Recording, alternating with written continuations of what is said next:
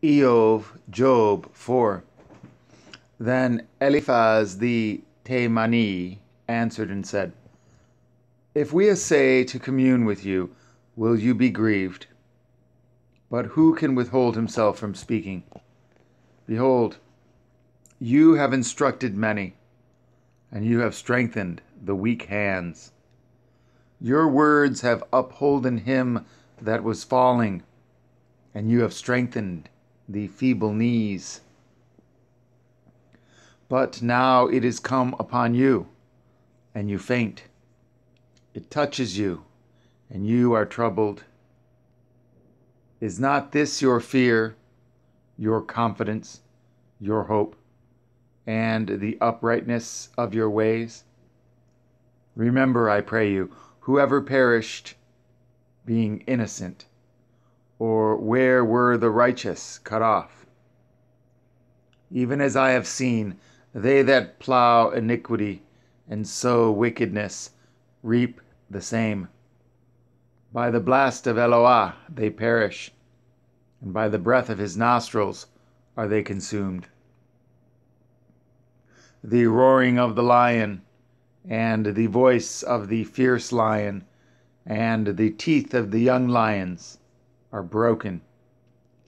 The old lion perishes for lack of prey, and the stout lion's whelps are scattered abroad. Now a thing was secretly brought to me, and my ear received a little thereof. In thoughts from the visions of the night, when deep sleep falls on men, fear came upon me, and trembling, which made all my bones to shake. Then a ruach passed before my face. The hair of my flesh stood up.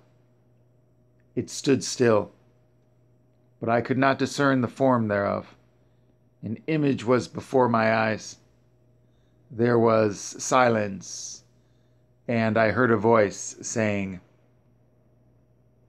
Shall mortal man be more than just? Rather, shall mortal man be more just than HalleluYAH? Shall a man be more pure than his Maker?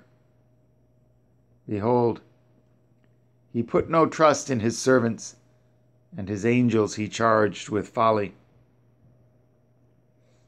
How much less in them that dwell in houses of clay, whose foundation is in the dust, which are crushed before the moth.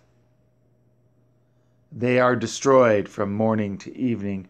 They perish forever, without any regarding it.